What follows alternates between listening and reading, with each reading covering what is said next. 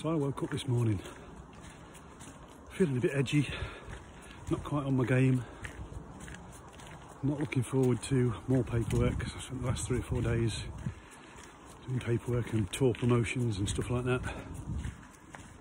So told myself, just get out, get out.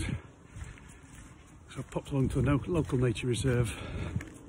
I've had 2.5 hours out here walking, seen some nice birds, and boy do I feel so much better, so much better. And now I can go home, crack on with my paperwork, and my mind is freed. Oh, yeah, I feel brilliant now. That was good, really, really good.